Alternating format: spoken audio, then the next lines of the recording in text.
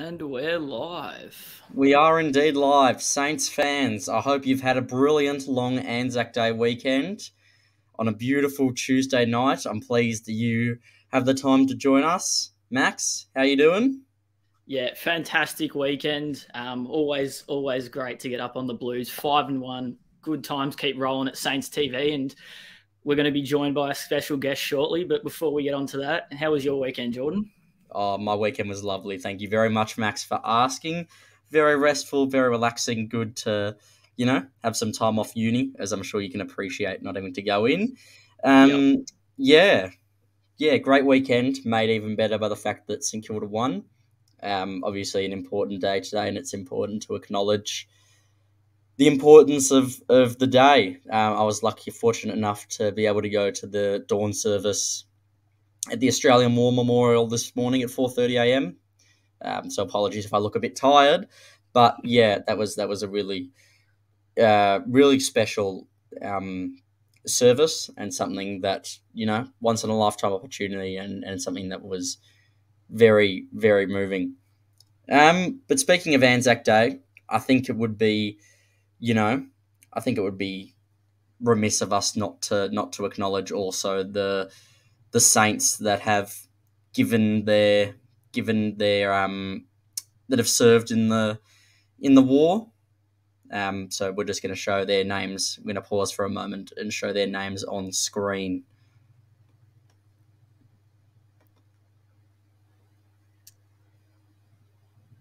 Yeah, these are the all St Kilda serving in World War One, World War Two, and I believe also in Vietnam, but definitely World War One and World War Two. So we thank the Saints players that have served for this country, and we thank their families. We also thank everyone currently serving, as it is the ultimate sacrifice to defend your country and uphold everything that generations have sought to protect.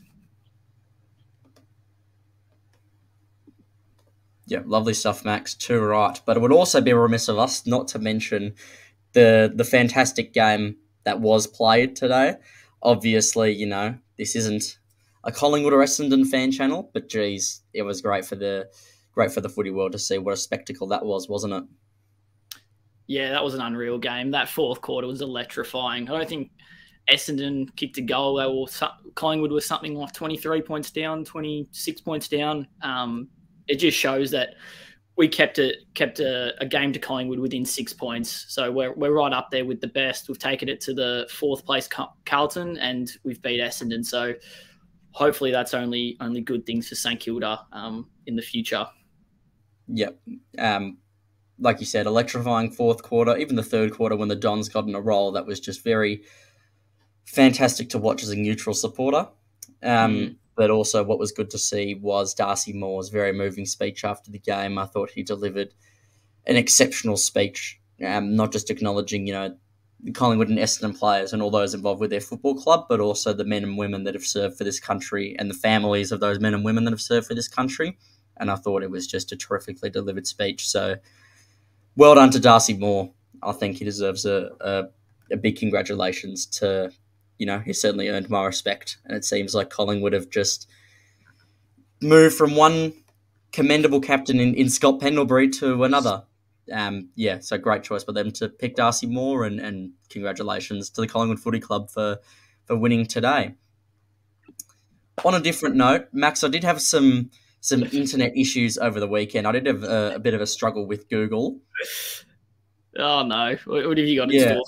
Yeah, so I was doing a group assignment, and I was looking up images of God, and this is what came up. So I'm a bit perplexed. I'm not sure if you're any good with technology, but maybe you can help me out. Maybe that's an issue with my device, but yeah, it seems like Ross Lyon is just. We are on top of the ladder, but also on top of the footy world at the moment, and he seems to be our Lord and Saviour. Yeah, no, absolutely. And he's supporting cast Enright, Harvey Hayes, and then Goddard taking care of the 18 to 22-year-olds, I believe it is, at Linton Street. So look, I don't think we've had a better off season in terms of coaching panel. Really looks like we've got a solid core in our coaching department for the next 4 to however many years. And I'm just excited that this is already off to a good start. So I couldn't imagine if we went the other way, maybe people would be questioning our decision as getting Ross back into Linton Street. But no, couldn't be happier as a Saints fan with both on and off the field antics, I guess. Yep, too right. So we do, obviously a lot of you have joined for GT, and we do acknowledge that he is coming very shortly. But just in the meantime, while we're waiting for Big Grant to come and join us, how about we chat a little bit about the Carlton game? Yes, exactly. I might kick it to you, Jordan, to start with. Who was your player of the game? My player of the game, it was unbelievable to do this in thinking, preparing for the show, to think about how well-rounded the performance was on Sunday Arvo, because it was really difficult to pick a player of the game for me. I would say just getting over the line was the silver server Stan Butler. He was terrific in the 3 goals that he scored, but also the tackles inside 50 and the effort that he puts in. He was subjected to a fair bit of criticism last year, but I think he's quietly gone about his business very well this season. And Sunday was just evidence of that. 3 goals. I'm not sure how many touches he had, how many tackles he had, but just it seemed to me, from my perspective, that he had a terrific game. How about you, Max? Yeah, no, I think you're absolutely spot on about Dan Butler. What a recruit he was in 2020, obviously all Australian, and then since then he might have dipped off just a tiny bit. But look, his pressure has always been at the elite level, top 5 in the AFL for the last 3 years, I believe, in pressure acts. All of our small forwards are firing. Jack Higgins, even though he had a quiet one, his rundown tackle in the middle of the ground, he wasn't doing that 2 years ago, or if he was even at Richmond. Brad Hill, I think, is playing some of the best footy of his career. Yes, he might not be getting as many touches in the high 20s, but all his touches are now becoming impactful. And Jade Gresham looks like he's sort of had a bit of a kick up the arse, and he looked like he had a great game on the weekend. And hopefully that those 4 smalls, they really work together. And if 2 or 3 of them are firing each week, then that makes up for the one that may not be. Going back to your question, though, who was my player of the game? For me, it was Jack Sinclair. He's clearly solidified himself as the best halfback in the game, and to have such a versatile asset out of defence that can also play as an explosive mid, wow. To think however many years into his career he is, 8, 9 years, now he's just playing his best footy. It's unbelievable.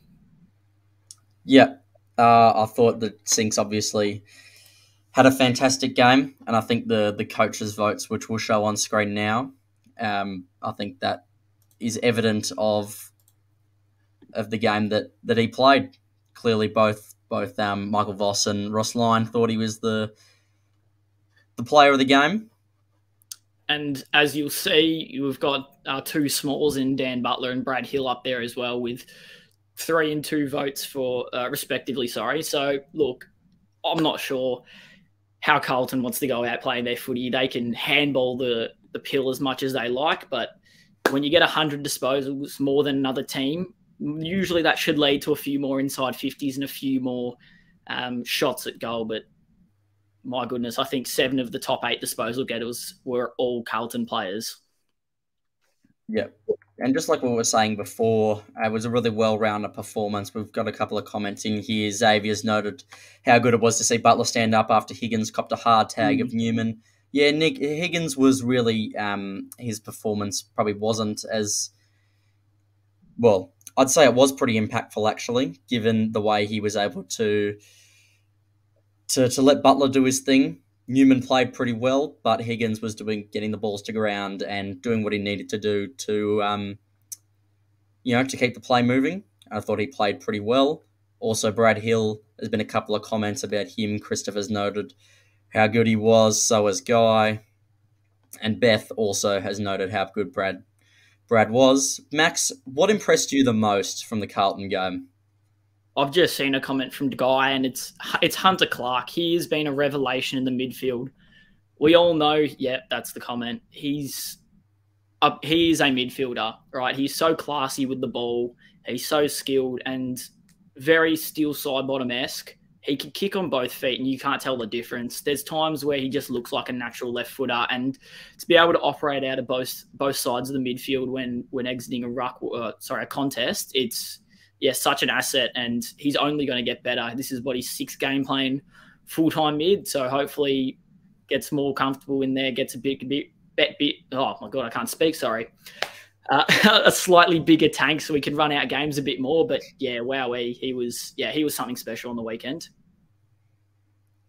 Yep, and for me, the thing that was most impressive was the fact that we're able to, in the fourth quarter, once we had the game done, was not only take it back a gear, notch down a couple of gears, and sort of rest up a little bit, and while maintaining the game and avoid a situation like we just saw with Essendon. Where Collingwood ran over the top of them in the last quarter. But yeah, just take the foot off the gas and not lose it. That really allowed us to, not go as hard as as hard as we probably could have at Carlton in the last quarter, and get some important rest and make sure we're fully rested before the big game on Friday night. Port Adelaide played on Saturday, didn't they? Yeah, they played the undermanned Eagles, so they've got another day of rest and advantage for them. So I think that was a really good decision to sort of control the game and slow it down, and and not go as hard as we were. Yeah. Well, that's enough about the Carlton game, I suppose. As most of you are aware, we do have a special guest who probably shouldn't need an introduction, but we'll get one anyway. This man has played 72 games for St Kilda and coached St Kilda from mid-2001 to 2006, including consecutive preliminary finals, and has been very active in his support for the St Kilda Football Club, not just as a coach, but since 2006. So without further ado, I welcome the man himself. Grant, how are you, mate? Greetings. How are we, guys? Not too bad. Thank you. Very well, very well. Alrighty, so we're going to get this kicked off. We'll get cracking into it straight away. What has impressed you most about the 2023 St Kilda as opposed to years gone by? Probably most impressive is the fact that we've stopped wasting time, and we wasted a decade. Just a decade has gone by since Ross was last there, and clubs that are in the premiership business, they don't waste time. They make whatever decisions are required to be in the premiership business. And what I think we are now is by virtue of our actions, because you can't just talk about it. You got to act, and we're in the premiership business. And understanding that last year we were probably the same, were we 5-1 or whatever we were. So we don't want to get in front of ourselves like many St Kilda fans can do, but Ross is a really strong disciplinarian, manager of strategy, manager of standards, engagement, connection, all of those vitally important ingredients, and he won't tolerate anything less than the players have signed on for. So he manages them towards that, and that's why St Kilda can get rid of its inconsistency, which has been a major frustration for us all. We show flashes of brilliance week to week, quarter to quarter, contest to contest, whereas, I think the first 5 or 6 games this year we've been very consistent with our attitude and very consistent with our effort. We haven't been getting all of those over the back goals. Higgins and Butler are contributing up the ground and are different players, more team orientated. So I'm seeing a lot of really good signals that top teams have.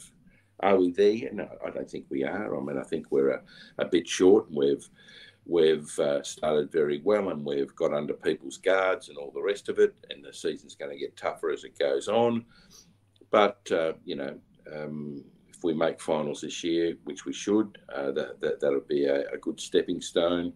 And if we get some of the list decisions right, both exit and entry next year, well, I'm sure we can take another step forward. But it's really exciting, but it's not that it's not that difficult. I mean, if you get sort of great people involved, well, amazing things can happen. And Ross has shown that he has a strong ability to do the things required to be successful. Yeah, spot on. Just on that, Grant, which player do you think's made the biggest improvement under Ross? You mentioned that you get the right guy in, good things tend to happen. Which guy do you think's made the biggest improvement on the field under Ross? For two reasons, I don't feel like I want to answer that. One is because St Kilda's made an art form of highlighting individuals its whole history. That's part of our problem. And secondly, I think it's been a very evenly balanced incremental improvement from everyone across the board. Even Callum Wilkie, who was playing really well, he's taken another step forward this year, with added responsibility of the captaincy. Surprise, surprise. So, I think it's not any real single individual. I just think there's been I don't know what the number is. Is it 5%? Is it 25%? I don't know. But there's been a percentage increase in improvement across the board. But most importantly, as a team. So it's the team facets that I look at, because they're the key indicators for me. Is everyone connected? Do they love being together? Are they on a journey together?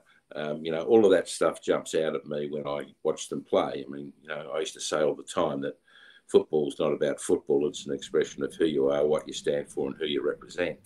And you don't have to know Lenny Hayes personally to know what sort of person he is, or you don't have to know Stephen Milne, to know what sort of person Milne is. He's a chatterbox, he's a cheeky little bugger, and all the rest of it. I mean, so we display the sort of personality and the sort of people we are with our actions on the football field. And what I'm seeing at the moment is a very strong, united team that rely on each other, depend on each other, and have got a really strong sense of trust at the moment. And I haven't seen that for a decade. Yeah, just on that trust, is that something you sort of noticed your time as the head coach of the Saints? Was there a lot of trust among the playing group, and not just the trust within the playing group? I guess that also connection from players to coaches to management, etc. You were going well until you said the last bit. There wasn't a lot of trust outside up in the management side, I can assure you. But from within the football unit, there was enormous trust. The football department, a lot of the staff, most of our staff, and the team, it was unbending trust. We loved being together. We worked very, very hard at building a great environment and a strong culture to foster development and growth and maturity, because we had a lot of young players that had just started their careers, and we were trying to accelerate their maturity so they were great players at 20, 21, 22, rather than waiting until they were 23, 24, 25, which back in the day, 20 years ago, that didn't automatically happen. You used to have to play 50 games and be 24 or 5 before you could show your best. But I think we showed that guys like Reebok and Kaczynski and Ball and Del Santo and Xavier Clark and Matty Maguire and all Lee Montagna, all these guys, they were playing great footy at 20, 21, and a little bit before their time, which probably, in hindsight, we weren't quite ready, and we performed incredibly well in 04 and 05 and 06, but we're probably, the more ready we became, the more injury prone we seem to be. It was, we're more ready, obviously, in 06 and 05, but in 05 and 04. But 04 we had a breakout season because everyone was fit and healthy pretty much until the end of the year. And so you need a bit of luck in these things as well. But trust was a really key ingredient of the whole club back then. GT, you mentioned that obviously we came pretty close in 2004 and 2005. If there was a player in the current side that you could, take out and travel back in time 20 odd years to stick them in that 04 05 team, who would you pick? Oh, can I have two? You most certainly can have two. You wouldn't get them, but so I'll have two. One would be Marshall, because we just didn't have a ruckman. As much as we tried to get Ottens, nearly had him. We tried to get Cox and nearly had him. We just couldn't nail a high caliber ruckman, and because of that, we had guys who just weren't.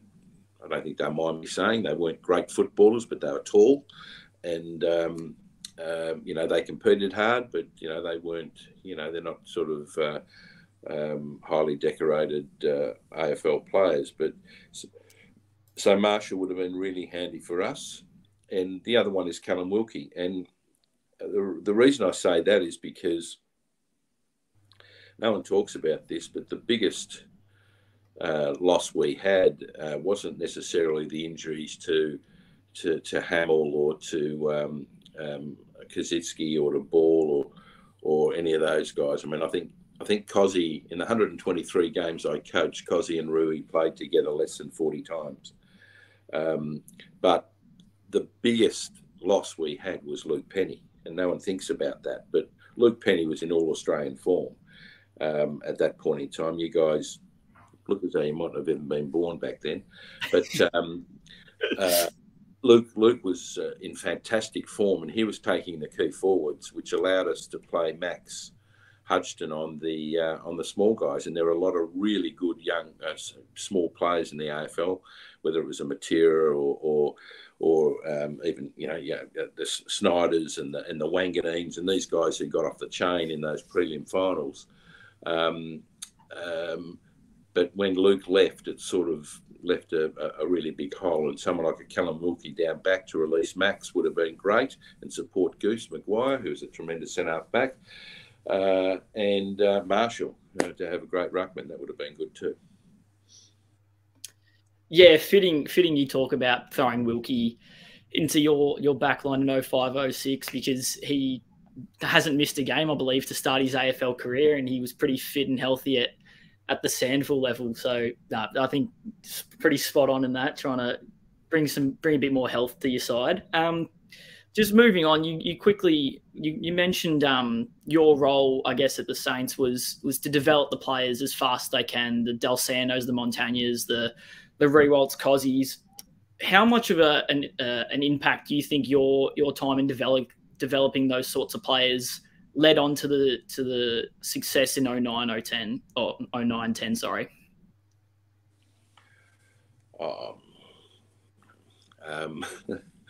I have my own internal views on that, and I have a lot of feedback from the players on that, but I think that's best served for other people to make that judgment.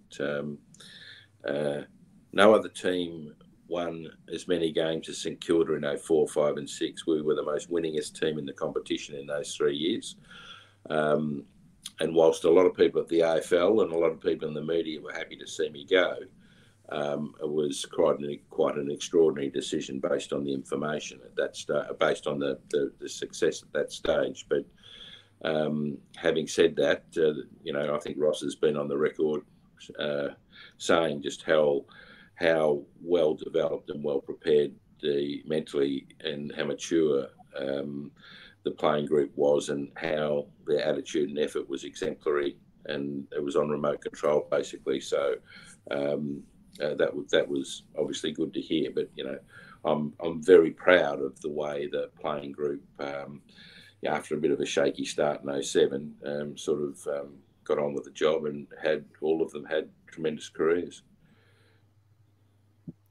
Yeah, that's a great answer. Oh, sorry, Max, you go ahead. No, I was just saying. I think it really speaks volumes to you as a coach how you were able to get the most out of that playing group in 04 to 06. Like, I don't think if you were at the helm, we have the success in the later 2000s, and then that decade, as you mentioned before, of a bit of being a bit lost. That might have been from 2000 to up until now. Like, who knows where we sit without your role in the St Kilda Footy Club. Thanks, appreciate it. But I mean, I'm no different to you guys. I'm just a humble Saints fan now, and always have been. I used to brag for Essendon, but I walked in the doors as a 15-year-old at St Kilda Footy Club, and been a mad Sainter ever since. And that's why I was determined to go back there and change the culture and get everything on track. And we nearly got there, and unfortunately got a bit derailed at the end. But nevertheless, Ross took over and had a real good fist, made a real good fist of it, and came agonisingly close. And then when he left, it sort of, we had a decade of misery. But, yeah. Well, let's look forward from that misery now and even the 04-05 days. Obviously, the Saints are playing with a lot more pace and moving the ball quicker up the ground this year, which is pleasing to see. Not just from a Saints fan perspective, like you, Max, or I, or anyone else watching, but also from a neutral fan perspective. Do you think that that's the pace and moving the ball quicker? Is that something done by the players, or is it implemented purely by the coaching staff? Well, it's a combination of both, because it's got a lot to do with your strategic inputs, but it's also got a lot to do with your talent. And if you don't have the talent to fulfill that, it makes it more difficult. I mean, I think one thing that impressed Ross the most when he got there early this year is the runnability, if you like, of the playing group. How they were quick and they could run, and that sort of kept coming through in his interview. So they've obviously, with Lenny and Halves and Corey Enright, they've obviously built a really good game plan that holds up. Obviously, very strongly focused on defence, which you need to be very good at, with a really good blend of turnover offence that can hurt opponents, and I think that they've got a reasonably good mix at the moment with the type of talent we've got in the team. Because I don't think we're a top 4 talent team necessarily, but we showed if our opponents are a little bit off, and we're 100% on, we can bowl anyone over. And I think if we come somewhere 5 to 8, that'd be a great year. If we finish top 4, well, that'd be incredible. That'd be a magnificent start. But I think a lot of it's got to do with coaching with the new staff there to decide a game plan that will be successful. And Ross has sort of given them their heads with that. And the secondary to that is a playing list that can fulfil those requirements. GT, can you paint obviously you mentioned that it's mainly a coaching implementation, the fast ball movement, and how we move the ball in our structure. Can you paint a picture for us in telling? It's probably not quite as simple as telling players, okay, move the ball quickly. Like, is it something like organising where to stand or where to move when certain players have the ball in transition? Is it working on maximising open space without the ball? Is it something like that, or is it like a combination of all those things? Well, it's a combination of a whole host of things, but the fundamental of all of it is that word again, trust. You trust and believe in your teammate to win the footy. You trust and believe to be in a position to support him and/or to be able to receive a kick from turnover, and you put yourself in that dangerous position. But just not all raging forward like St Kilda has done in the past a fair bit, and it's either to be frank, shit hot or shit house. It's there's no in between, and I think we've got a good balance, but it's an enormous amount of belief in the game plan, confidence from the coaching staff, and belief and trust in the teammates to fulfil what the plans are. So it's a combination of a whole host of things, and you've got to remember that even when the players AFL footy, they're pretty talented. They've all got skill. They tick that box. Getting them to play as a team is the first task, and that's the most important one. You can go from being a good side to a great side, and then get to a good team, to a great team. Obviously, a great team will beat a great side, but there's a transitional thing of camaraderie, trust, respect, belief, buy-in, connection, all of those things which take you from being a side to a team. And there are a lot of requirements to fulfil that. But there is a transitional phase, and I think St Kilda's been a good side on occasions in the past, but we haven't been a good team. And I think at the moment we're a good team, and we don't want to be a great side. We want to go from good team to great team, and the rest of the year and next year and the year after will show that. You mentioned the word trust between the players and the coaching staff. Do you reckon teams are a bit overcoached now? Obviously, we saw Collingwood throughout most of last year and certainly the game today. They rely a lot on intuition and trust between players in the last quarter, especially the last 5-10 minutes of the game, and they've been really successful in doing that. Do you think instructional use of the footy is like a good thing or a bad thing for the game? I think sides are significantly overcoached. Every coach wants to make his imprimatur on the game, and he wants to further his career. So he spends a lot of time studying, he spends a lot of time researching, and the outcome of all of that is a lot of meetings for players, a lot of one-on-ones, a lot of situational stuff, a lot of line meetings, or all those sorts of things. And I'm yet to hear an AFL player, and I still bump into a fair few, not just Saints players, but I bump into a fair few, I'm yet to hear one of them say they actually enjoy during the week, because it's really onerous, because of the coaches think they're doing a good job because that's what they do, and they can't sit around doing nothing. But I think there's probably a day too much at the moment in the players' week. They could get away with doing a bit of personal development on their own, a bit of life after footy stuff, working on themselves for the future and controlling their own destiny. And I don't think that would be missed by the players, be missed by the coaches, because they'd be sort of saying, well, what do we do? But I think they are over-controlled and over-coached to a significant degree, 10 to 20%.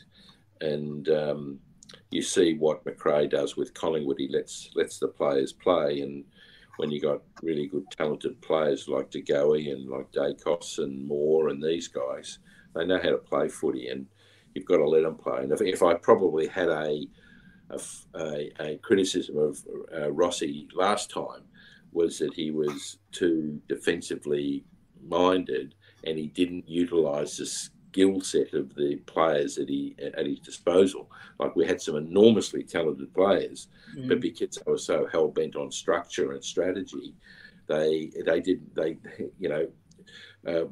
always, the opposition was always just a kick or two away, like we saw in those grand finals. Like,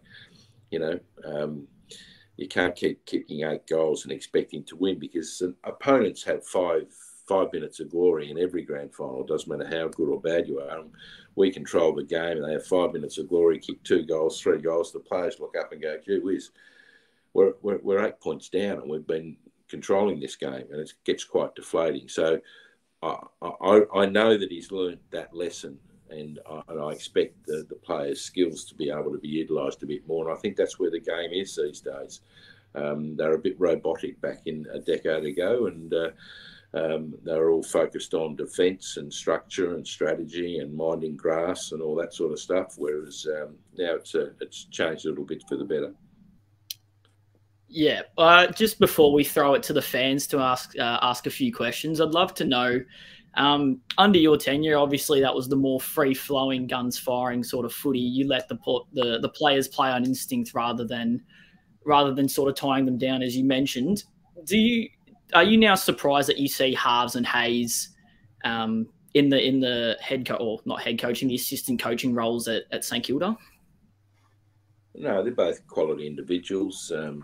Harves has been coaching for seemingly a dozen years, so he's got a wealth of experience, one-on-one and as a mentor, and providing advice and feedback.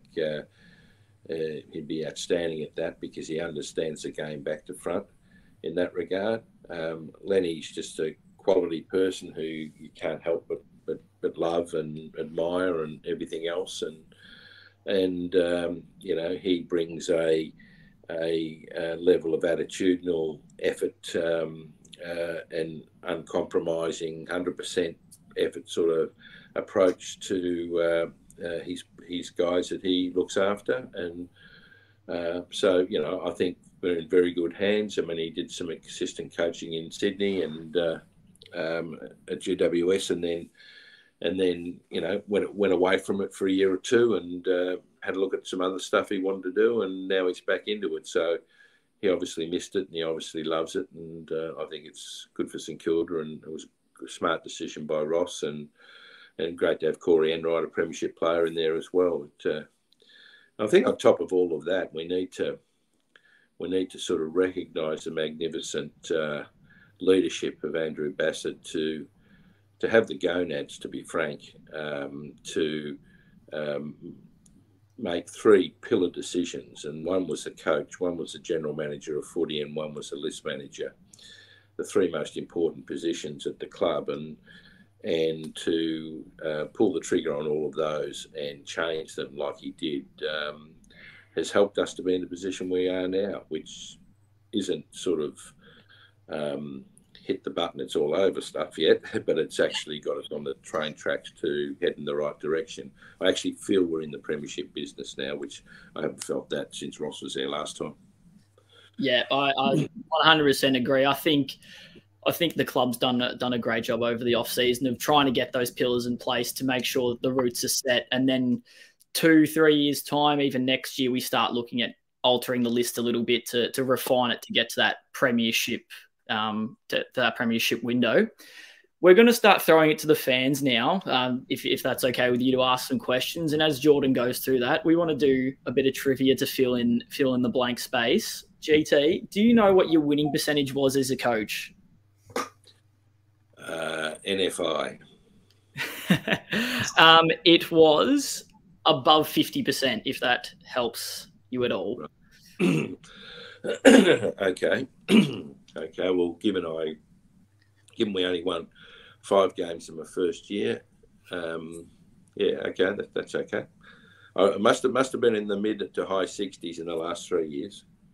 Yeah, I think you're right. It was somewhere around that high 60s in 04 to 06, but as a head coach, it was above 50%, and that typically gets you playing finals. It was 53% Right. as a head coach. Okay. GT, we got a question from Guy here. I'm not sure if you can see on the screen, but he's asking if you would coach again at the top level if you were offered. Guy, no. I hope that answers your question, Guy. I've had my time, and it wasn't it wasn't sort of necessarily meant to be, but it happened how it happened. I've got great confidence in my ability to do that sort of stuff, but I've had my time, and it's now up for others. I've got with 8 children and our first grandchild with former Saint Jack Nunes and my daughter Jordan. And my business, I'm sort of got my focus on other things with one eye on the Saints all the time and trying to help out there wherever I can. But I don't have any interest in coaching AFL.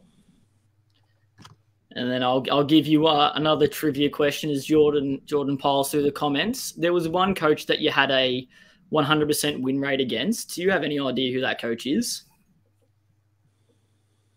No, I don't. I can give you a hint. He is a multiple-time premiership winning coach.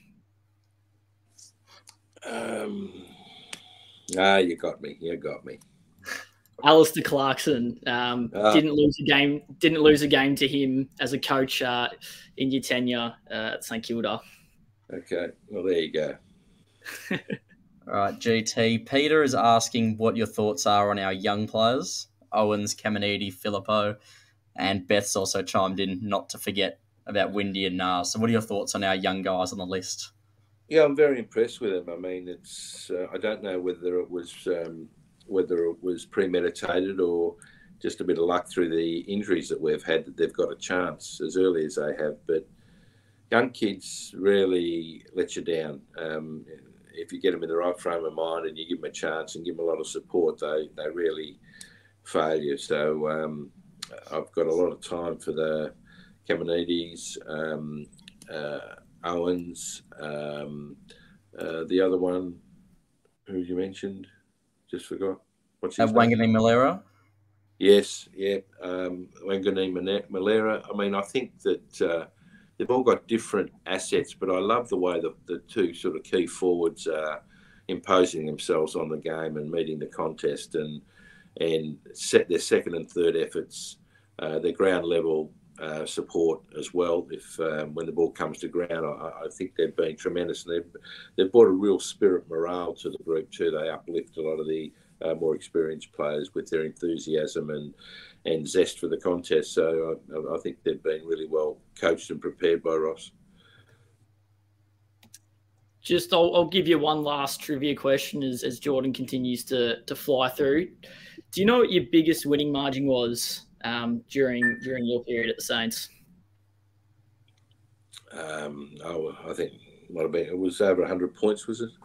I don't. Yes, it was over 100 points. I hold a Carlton one time a day, I think, for memory. I remember seeing that there was I don't know whether it was in a record or somewhere, but it was St Kilda's biggest winning margins and St Kilda's this and St Kilda's that. And I just noticed that there were several that were in the era when I coached, which was we're obviously pretty proud of. So that was good.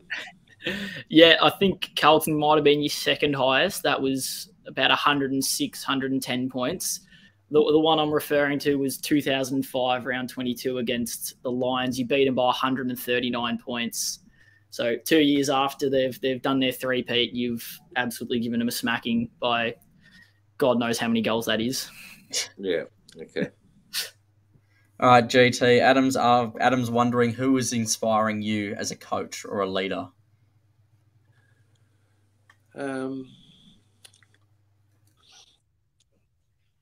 I haven't really had a mentor or anyone that sort of inspired me.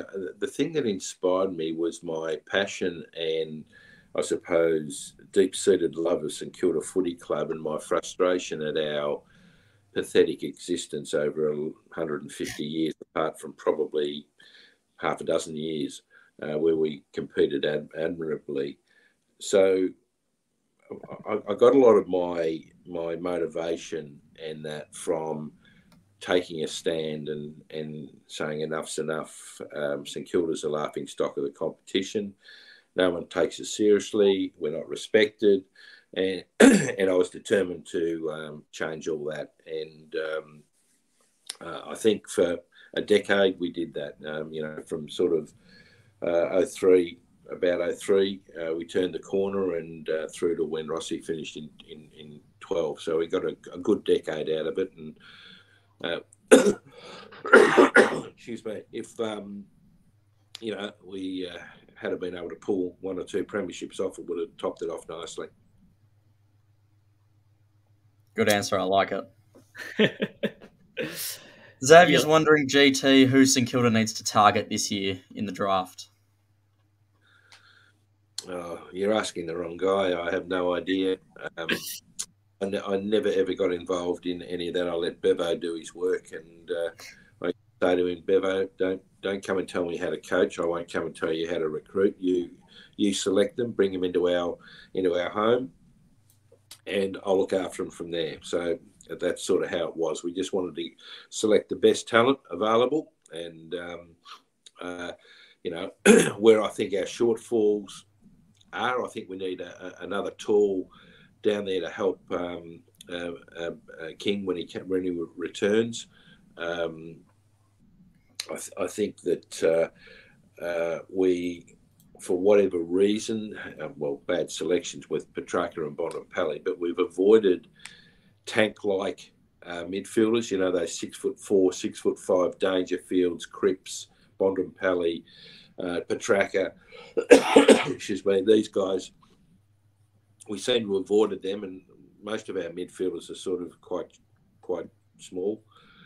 So I think we need to have, we need to find a couple of able-bodied, strong midfielders that can drift forward, that are quite tall, and the prototype midfielder of today. Well, you mentioned that it would have been good to have another tall alongside Max. Jeremy's asking what your thoughts are on acquiring Max's twin brother Ben. Well, if he's available and you can get him, well and good. He's obviously a highly talented player, and I'm sure the brothers would love to play together. If you can pull that one off, that'll be fantastic. I remember Johnny Beveridge said to me, because I used to do a fair bit of work with Jack Revolt. Whenever we went down to Tassie, Jack would come and I'd do a bit of work with him, and I'd give him a few challenges. And when I catch up with him next time, I'd see if he'd done them and all the rest of it.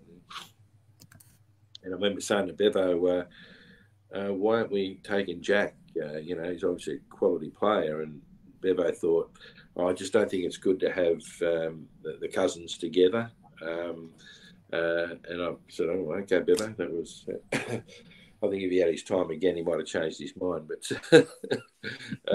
with the King, I think it'd be fantastic if we could get him. But, probably be a difficult one, I think. Yeah, just on that, getting two key forwards at 200 centimetres tall, a lot of analysts have said that in history has never worked. Granted, they're just analysts and not coaches. When you have an opportunity to get someone with the talent as Ben King, as a coach, do you think that you just find a way to make it work? Yeah, I do. I think you do. If one doesn't get you, the other one will, if you set up right. If they both get you on the day, you're in real trouble. So I think you can double team and triple team and put some real pressure on one tall, but one real tall forward who's highly athletic and talented. But it's very difficult to do it for two. So I can understand why some people think, oh no, they're sort of like big giraffes, and maybe two of them in the forward line mightn't work. I get that, I understand that, but that's where coaching comes in. So if St Kilda had a chance to get Ben, I wouldn't be saying, oh no, I think we'd be better off going somewhere else. I think he'd be a great player to have, and I'm sure they'd perform really well together. They did all during their junior footy career. So yeah, exactly right. Might remind you a little bit of Cozzy and Reebok, but hopefully if we do get Benny, they get on the park a little bit more than just the 40 games under your hour. All right, JT, we've got an interesting question here. I think you might be familiar with the person who's posing the question. Jordan's asking who your favourite daughter is. I've got four. Who's my favourite? Ali's really been good lately, so she's probably got a neck in front at the moment.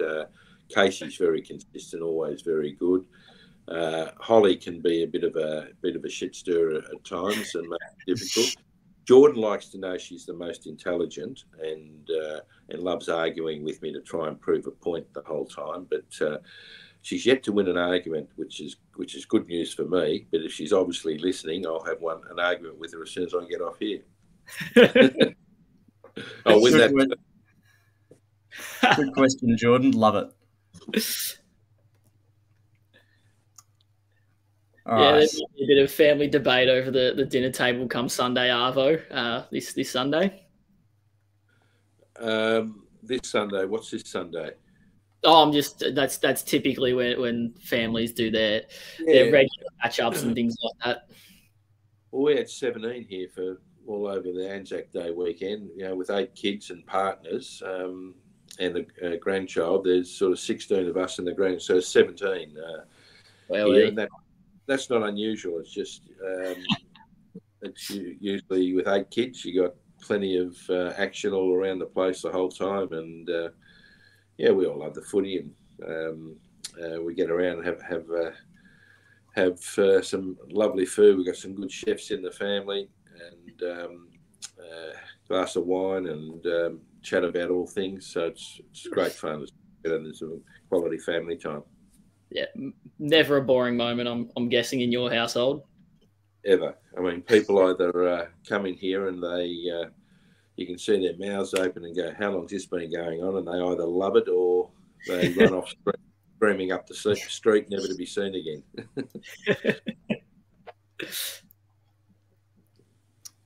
Well, I'm sure we can continue talking all night, and you guys can keep posing questions to GT, and he can keep answering them all night. But we'll wind it down to the last couple or so. Bet's wondering, GT, if you can see a day where Rui rejoins the Saints coaching staff. Yeah, I don't think so. I think he's firmly entrenched in business, and that's where his direction is. He wants to build a business and and everything, and I think that's where his focus is. And Rui is such a self-driven person. I'm not certain that would be stimulating enough for him or where he'd want to be. He'd be great to come in and mentor. He would be great to come in and do some sessions, and he'd be fantastic to mentor the leadership group. I remember back in 2003 or 4, I can't remember which year it was, when Shane Warne got suspended for that silly drug thing, which was all a mistake, but he was suspended for a year, and we got Shane to head up our leadership group, which worked out very, very well. And Rui would be fantastic at that at the Saints, doing some stuff like that. But I don't think coaching's where his interest is. Yeah, he seems, I think, as you said, he seems happy in the media. He seems happy doing business, and obviously he's taken that year away to spend in Houston with his wife and kids.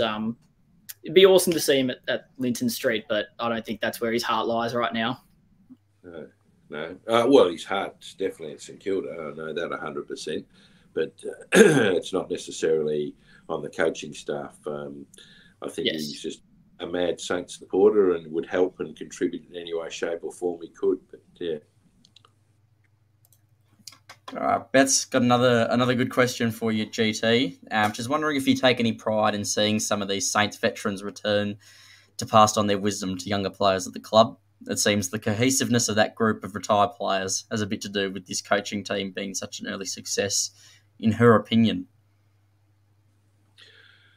Yeah, I'm very proud to possibly have had some small, minor contribution to their makeup and coaching style and management style and everything else. I think they learned a fair bit during our time over those 6 years or so, and hopefully they're putting it to good use. But yeah, it's you get a bit chuffed when you see players you coach that go on to, have great playing careers, and also whether they go in the media or whether they go into coaching, it makes you feel good that you've had some involvement or some Maybe it's whatever Tomo did, let's do the opposite. It might be that, who knows? But I think that it's been valuable for all of us.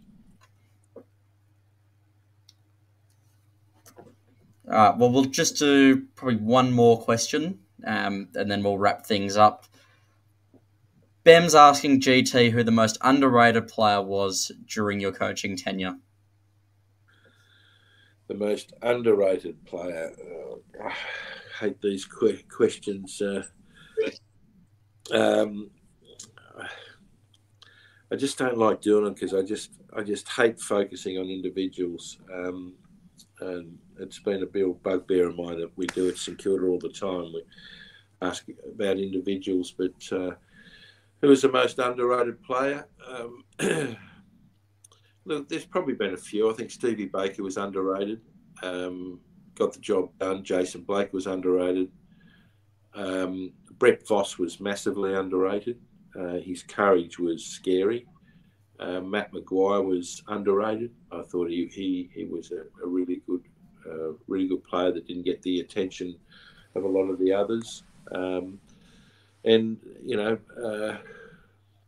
They're probably the most. I mean, the other ones were just the obvious, who were highly rated. You got players like Fraser Garrick, who, gee whiz, on his day, at his best, there was no better player in the competition at a period of time. Like, he was the most dynamic and dominant player in the competition at a point. So he had sort of fluctuations in his approach to the game sometimes, and phrase, but gee whiz, when he was on song, he was unbeatable and an incredibly good player. And all the other guys that were there, you talk about the Hamills and the Kaziskis and the Balls and the Revolts and Del Santos and Montagnes, and these guys, they're all, well regarded, highly rated players. But I think those few I mentioned were the guys that used to, and Milne, of course, he was, did a great job. But I think those few I mentioned were always flying under the radar and didn't get the attention.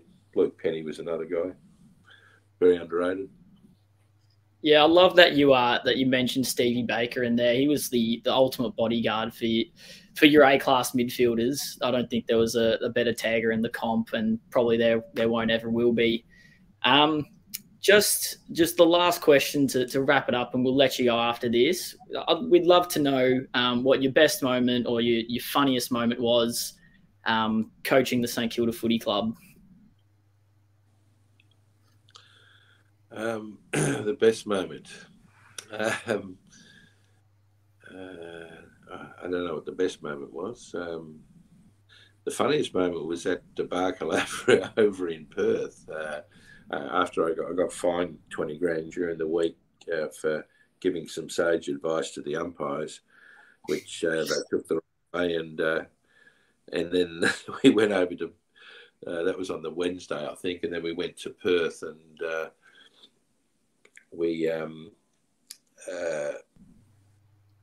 the umpires come into the rooms before the game, but this particular day they walked in single file, walked up to the room, walked out in single file, and and that was pretty funny because they didn't say one word, they didn't shake one hand, they were really pissed off. And then 5 minutes into the game, it was just a joke. You just see it happening, and the cameras come up to me in the coach's box and sit next to Matty Rendell, my assistant, and we're both laughing our heads off. We believe it. This is just a joke. What's happening here? And we got beaten by a kick after the siren. Longmuir kicked from the boundary line and kicked the goal to beat us, and that's where that whole whispers in the skies thing started. That was pretty funny. And I think the other funny thing, it was against Freo as well, is that siren gate down in Tassie. That was funny. Coach Chris Connolly on the ground and Swab, the GM, running around on the ground, and the game was still going. It was that was the debacle of the time too. Yeah, it's awesome that you can look back on those moments and you can have whatever feelings you want about them, but at least you sit back and laugh now, because ultimately it was a bit of a game. But no, it's awesome that you can sit back and see the light in those moments and not, I don't know, I guess hang on to them as other people may do so. Excellent.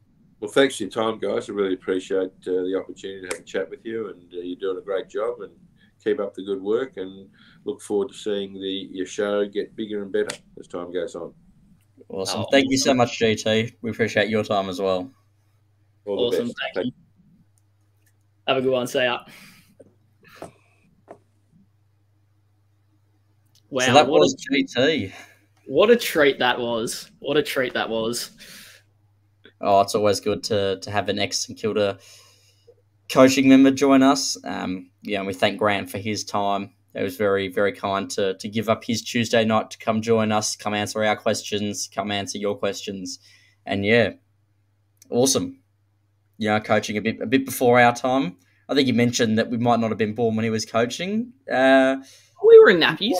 Born in 2003. We were probably in the cots during the prelim final against Port Adelaide, where we lost by 6 points. Nah, mate, we were in nappies. We were around. We were alive. That was GT. Now, we're trending towards the end of the show, but before we do, I think it's important to acknowledge the big Friday night blockbuster, as some might call it. I'm certainly calling it that. Leave me be. Friday night blockbuster against Port Adelaide. 7:50 p.m. at Marvel. That's going to be a huge game, isn't it? Yeah, it will be. Potential to go 6-1. Few key outs for Port Adelaide. No Tom Jonas with a 1-match suspension. Georgiades, who usually plays pretty well against us, has unfortunately torn his ACL playing Sandful last week. There's probably someone else that I'm forgetting, but nevertheless, we might go into key matchups. Who is the biggest threat right now for Port Adelaide moving into Friday night, Jordan? I think it's either one of Connor Rosie or Ollie Wines. I think both have been in, especially Rosie has been in tremendous form, and it will certainly take some stopping of those two. Do you think Jack Bytel should go to Ollie Wines? I'm not sure because, yes, he had 38 touches in the VFL, but I don't think it does a player any confidence just going 1 week in Sandy, 1 week in St Kilda, 1 week in just keep going back and forth like that. I'm not sure if that's the best for a player's confidence and also to get a good string of form, because if you're going 100% just about time on ground in the VFL, but then you're only getting, 20 minutes, maybe a quarter in the AFL, who knows if that's going to get enough continuity for him to continue playing. I'm not sure if we tag anyone, because as we saw this week, Cripps, handball galore, Walsh, Blake Acres got a fair bit of the pill. There was a lot of players. Harry Mackay is a key forward. I think touched the ball 18 times. Our zone seems to be set up so well behind the ball that if teams can just keep their disposals in that back half of the ground, then we look like we'll be in pretty good shape, I think. Yeah, I think you're right on that point. I know a couple of Saints fans off air have mentioned that maybe we should tag Jason Horne-Francis as well. I think you made a good point with Cripps and guys like Chera and Walsh having a lot of touches in the back half and having just uncontested handballs. We limit the effectiveness of them. If they're not making those handballs dangerous inside 50, then there's no point in tagging them. The key matchup for me, I'd say, would be Charlie Dixon. I think we've got to send Callum Wilkie to him. I think that's a no-brainer. Charlie Dixon, no matter what your thoughts on him are, I think he has the potential to take over a game. I personally don't like him. But that's a topic for another discussion. Oh, sorry, just on that, I'm on the opposing view that you send Dougal Howard to Charlie Dixon, former Port Adelaide teammates, and I think Dougal Howard has now elevated his game another level under this Ross Lyon system. For me personally, I'd like to see Dougal Howard match up on Charlie Dixon, and then Wilkie play that supporting role back to an intercepting defender. I'm not too sure about that, to be honest, because I think Dougal, despite his size, I mean, that's definitely a key advantage for him over Wilkes. But I do think Dougal and Charlie are both hotheads, and I do think with Dougal returning, there is a possibility that they get into each other. I think Wilkie working his opponents under the ball and having the strength that he does, I think he's a bit stronger than Howard, and that's going to be really important against a key forward like Charlie Dixon, in that Charlie is probably the strongest player in the competition, and certainly a lot stronger than Charlie Curnow, who relies more on his athleticism last week. So I think that sending Wilkie, I'm of the opinion that sending Wilkie to Dixon is the right call. Saners, let us know who you think it should be. Should it be Callum Wilkie going to Dixon, or do you think it should be Dougal Howard going to Charlie Dixon? Let us know. Hopefully, whichever one it is that Ross decides to send to Big Charlie, that, you know, he can be maintained. And speaking of Ross Lyon, I think he's prepared 18. I think he's prepared 18 months in advance for this game. To be honest, you know, he's always talking about how to beat Port Adelaide on Footy Classified, isn't he? Or wasn't he? Yeah, no, he loved to dissect the Powers game on Fox Classified, and yeah, I think Ken Hinkley's got this group in pretty good stead. They've had, I mean, AFL media loves to say that they've got the hardest fixture this year, and you know what, they probably do, but you know, sometimes I guess you just got to suck it up and you got to play whoever's the next opponent ahead of you. Something's out of your control, but yeah, geez, I'd also love to see Kane Corns' reaction to this game. I'd love to see what he actually says about the Saints after we play them, whether it's a win, lose, or draw. Hopefully, win though. Yeah, I don't think I've ever heard Kane Corns say something positive about St Kilda, so it will be very interesting. I'd like to see him. Obviously, he's had a bit of beef, call it what you will, with the Godfather, Jake Bertoni, in the past. You know, I'd love to see Jake go one-on-one with Kane Corns at some point, and let us know, Saners, if that is something you want to see. Let Jake know if that's something you want to see. I would love to see that very much, because I'm sure Jake would have a lot of questions for Mr. Corns, and Mr. Corns would maybe not have so many answers for Mr. Bertoni's questions. Xavier's brought up a good point that's worth discussing. He reckons we need a rest. Steele doesn't look 100%. Can we give Bytel a go?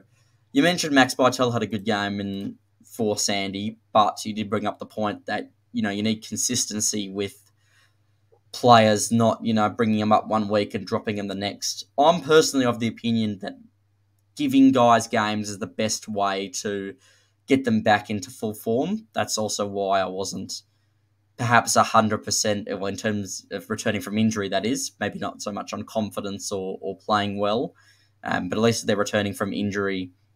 If they don't play well the first game, you keep pummeling games into them, and that's why I was a bit disappointed to see Windhager drop the other week. Do you think we need to give Steele a rest, or do you think he sits up next week?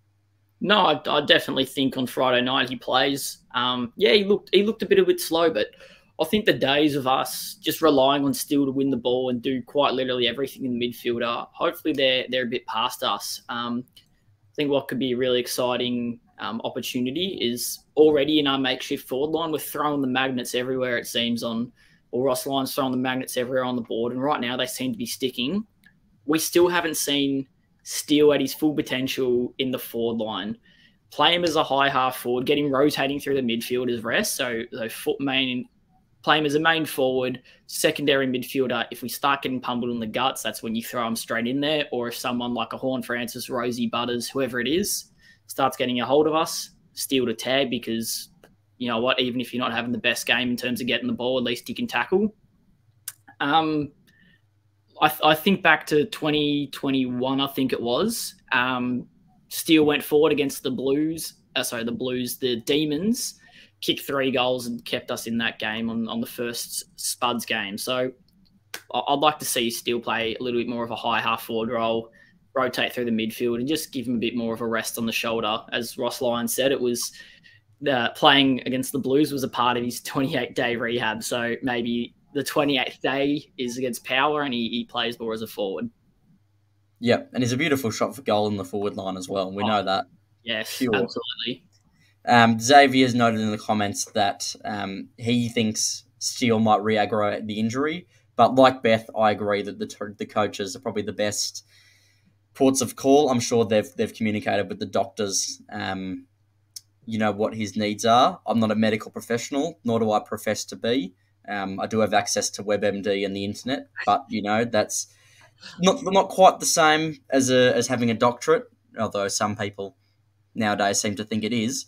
But yeah, Xavier and Beth, I think that it's good to have trust in the coaches, and I think that Steele will be fine.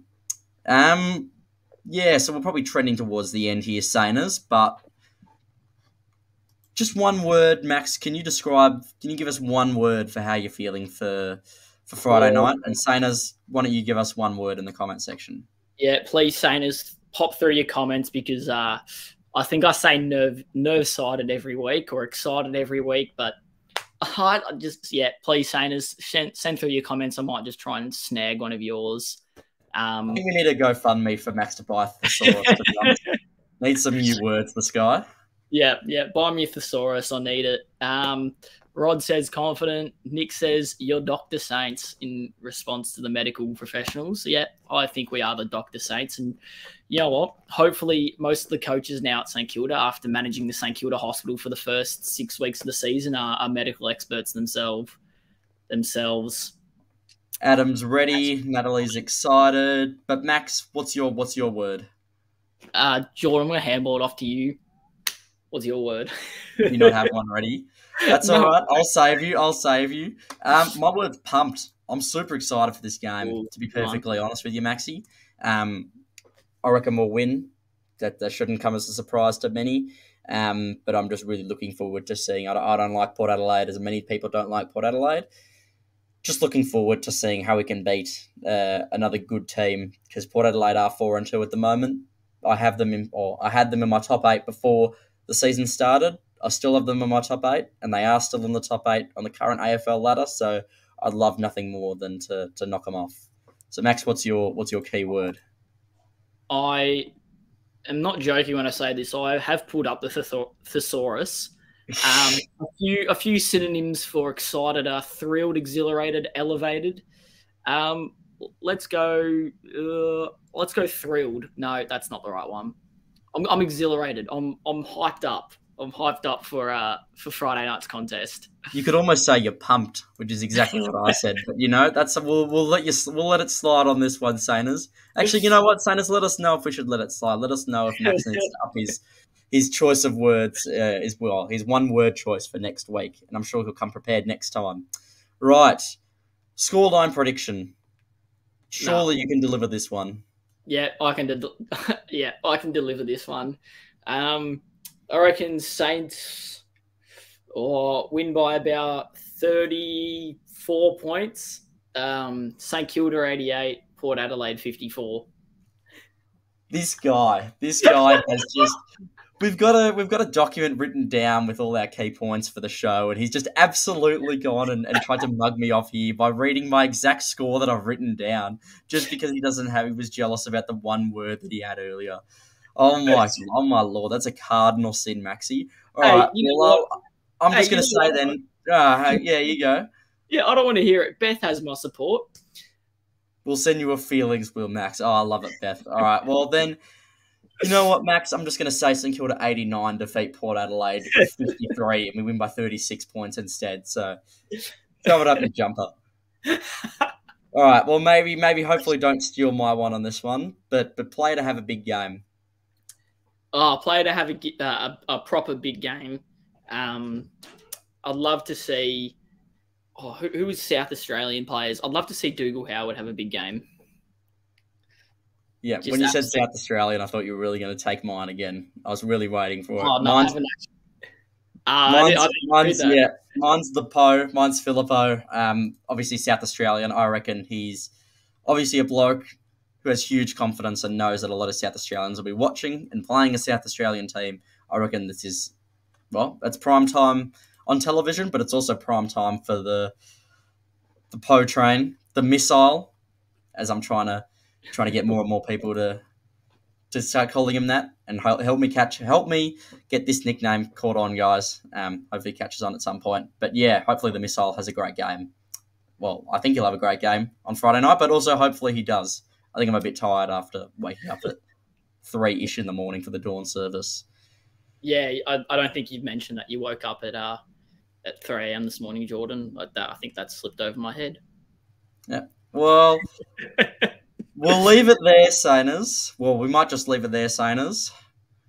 Yeah, just a reminder to check out the podcast, Jake's Weekly TV, and there should be a preview up either tomorrow night or Thursday night when the fixtures release. So yeah, stay tuned and you know what, rewatch this live stream with GT on. It was a pleasure having him. Yep, good as always to have GT on. Guys, noted if the scoreline prediction's even close, he owes us both a beer. We might just take you up on that one, Guy, given the price of alcohol these days. But as always, thank you guys for watching. Enjoy the rest of your Tuesday night and have a great week. Go the Sainers. See you guys next time.